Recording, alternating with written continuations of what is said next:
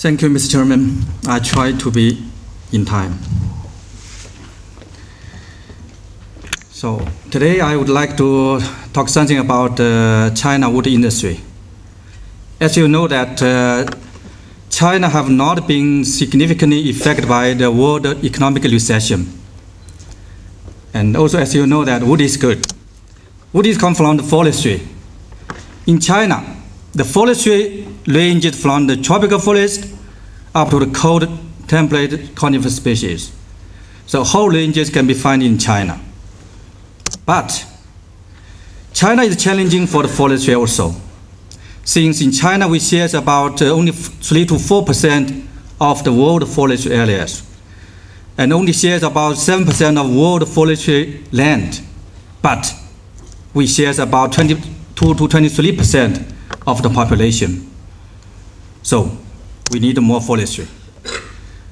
Then the Chinese government have been put big effort and emphasized a lot for the plantation forest. The plantation species can be nowadays you can find, we call this agricultural forest. The species are based on the poplar, that's the majority species in China. Eucalyptus from the southern part of China, south of Yangtze River. Acacia also down to south, which is also popular here in the countries like here in Indonesia, Malaysia, and India here. Also, China is rich of bamboo resources, which contribute a lot from the forestry areas. Also, there are some other species. So, setting up about plantation forests in China, it is contributed not only for the forestry land, forest coverage, but also for the wood-based panel industry, furniture industry, for the woodworking. Not only for China, but also for the worldwide market. China wood industry have been increasing significantly, but we also have some bottlenecks. So the competitiveness of China wood industry now is struggling now. As some speakers already presented in the morning here, and also in the afternoon, the labor cost is increasing, the exchange rate is affected export especially, like against the value against dollars in previous 5 years already increased more than 20%.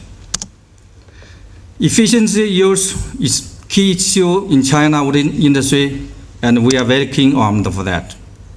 And also I can very proudly here to announce that the recovery or the utilization forestry in China is the highest in the world by my IC within these 30 years my experience. Technical issues in China is strong, and we have been absorbed and developed quite a strong technology for the wood industry. Not as some speakers already said before here, so technically have been slowed down, but not in China. And also, the Chinese workers, I thank for those very much. They are very diligent and disciplined hard workers. Let's make the woodworking industry today have been so big and developed, and also contribute for the China wood and also as well world. On the other hand, the resources nowadays from the natural soil resource to plantation and also the diameter of logs have been reduced dramatically. So what about the machinery and technology?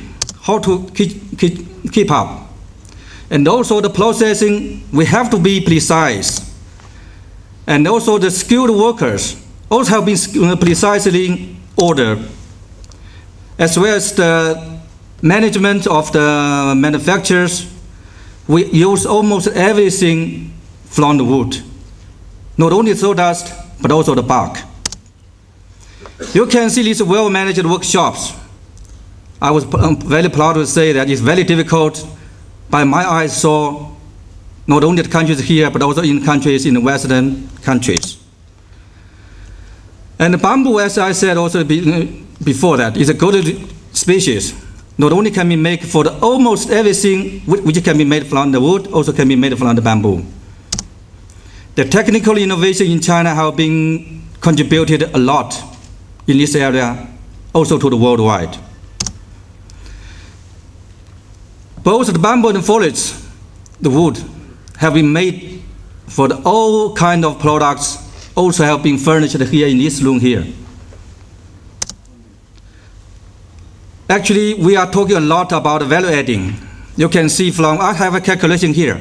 1.5 cubic meter residues in China cost about $50 to $60.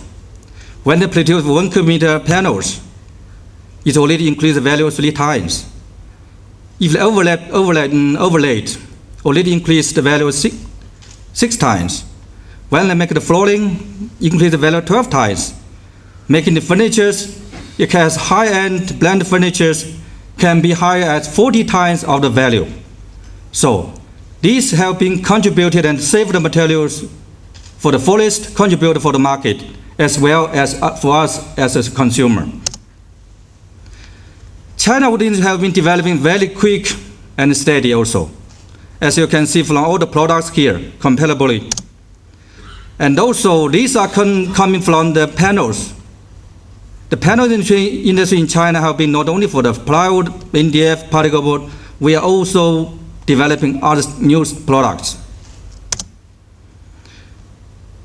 Not only for the production, but also for the quality. As some speakers also have said in the morning that the quality in China for the product is not good enough.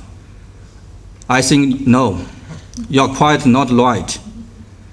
Actually, we are quite keen and quite managed well and concerned about quality, as well as like American carb toxic program we follow exactly. And also you can see from the website, from the carb, that how many mills have been certified in China, which all those products have been exported to the US market. In terms of legality and legal resource, China have been increased dramatically for both FSC, PFC, as well as also local scheme, China forestry certification.